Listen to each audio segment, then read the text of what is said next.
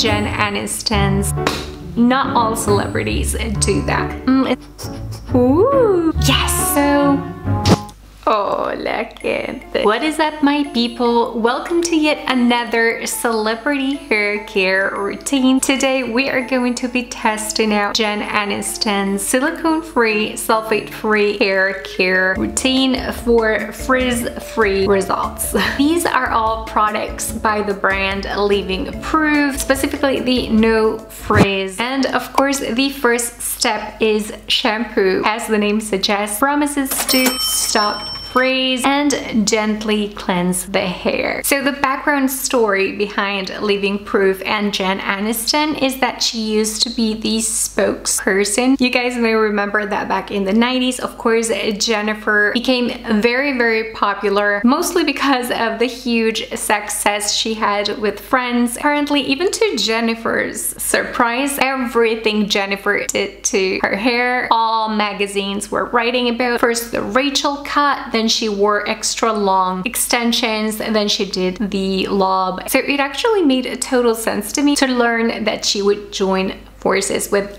Leave-In Proof. And she did not only promote the Leave-In Proof products, but she also took it a step further, and around 2012 she started to co-own the company. It means to me that she truly believed in the company. Not all celebrities do that. And sadly, around 2016, just around the time that Unilever purchased the company, and Jennifer stopped being involved with this brand altogether. But at the time that the No Frizz line was launched, Jennifer was very much involved. So I guess it's safe to say that every single product within this line is Jennifer Aniston approved. After all, she did stand by these products for a very long time and hasn't had such a strong association with other hair care brands, at least not until today. She seems like one of those quite rare, genuine, down-to-earth celebrities that most likely did use the products she promoted. I don't know, call me naive. So anyways, let's jump right into the shower and use the No Frizz shampoo to see how good or bad this works. Alright, so let me give you my first impressions on this shampoo. So it has a very creamy texture, which does remind me of other anti-frizz shampoos that I've tried in the past and that have actually delivered frizz-free results for me. So that seems promising. I find it very satisfying when my shampoo lathers. This one lathers very nicely. Not too much that I would think like, is this like good old plain detergent, but not too little that I think it's not doing enough for me, if that makes sense. Not that it promises to, but just in case you are curious, it doesn't seem to hydrate the hair on its own, at least not that I can tell this far, and it did not do much for my tangles. In fact, they look pretty bad. Now that said, it is a shampoo, so normally you wouldn't expect that from a shampoo. So far, so good. Let's move on to step 2, which is of course the Leave-In Proof No Frizz conditioner.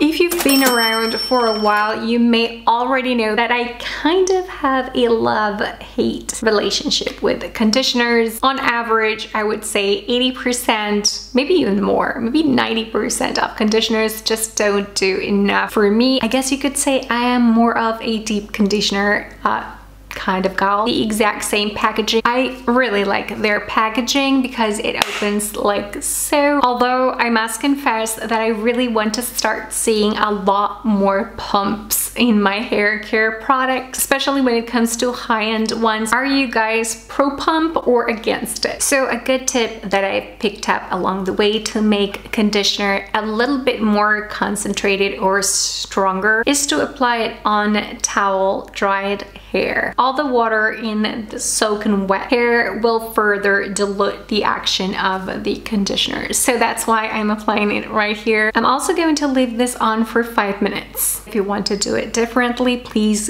you do you. Oof.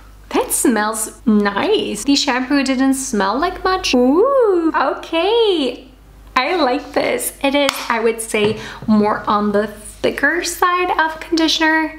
It's not as liquid. Very nice surprise. So I'm gonna just apply it a little bit like I would a mask. I'm gonna be very generous because that's the way. I like it. Okay, I'm gonna set the timer to 5 minutes. I'm really hoping this is going to help this conditioner do its absolute best, and that is going to tame my mane like no other. So don't go anywhere because we still have 2 more leave-in styling products to test out from this line, and we're gonna decide side by side which one is best. So for those of you guys who really enjoy knowing just a little bit more about the ingredients, this contains cetyl alcohol, which is a hydrating type of alcohol. It also contains citric acid and hydrolyzed wheat protein. The other thing that I noticed in the full ingredients list is that the fragrance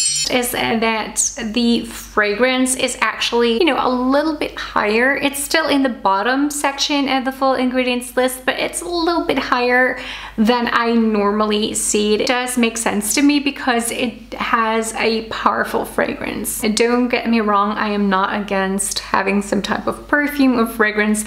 I love that on my hair care, as long as it doesn't hurt my hair in other ways. So as you guys just heard, time is up. I'm gonna go ahead and rinse this out, and I'm gonna be back to try those styling products. All right, here we are. Let me just remove my aqueous turban and we can see what's going on here. This is not half bad for a conditioner. I was expecting it to do little to nothing for my tangles, and it's actually very good. Was it the conditioner or was it the application trick that I showed you guys?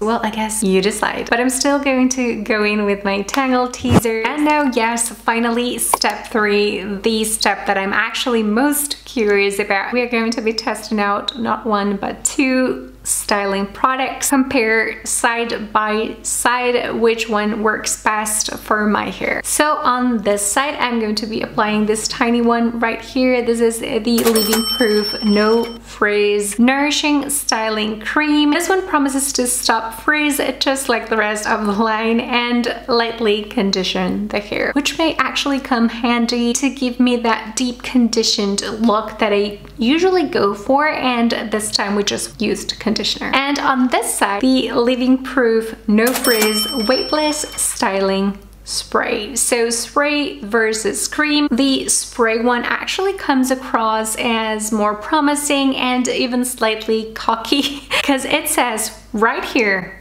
at the front, stops frizz, period. Okay, weightlessly blocks humidity, smooths without buildup, and no heavy silicones or oils. So if you are a silicone-free girl, this is definitely for you. And I feel like I never get to say that on this channel since I do test out so many products, especially leave-in products that contain silicones. Definitely makes me happy to have a silicone-free alternative, just as long as it works and does the job. Here it says, apply generously. Yes, I love license to be generous. To clean damp hair from roots till the end and then comb through. When you squeeze the product out, it actually comes out as fettuccine. So I'm going to be very, very generous.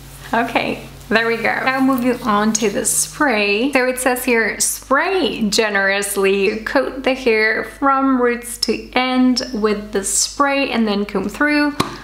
And then it says it eliminates frizz by blocking humidity, repels dirt to keep hair cleaner, longer. Comb through, and of course to actually style my hair. The Allure 2020 award winner. This is the Hot Tools one-step hair dryer, and honestly I don't know if Jen uses this particular hair dryer or not. What I do know is that Chris McMillan loves to give Jen a very nice blowout. In fact, we did try Jennifer Aniston's kind of air dry textured routine with the Drunk Elephant styling products. I'm gonna link that video in case you are curious right here in the corner. This time we're going for the full glam.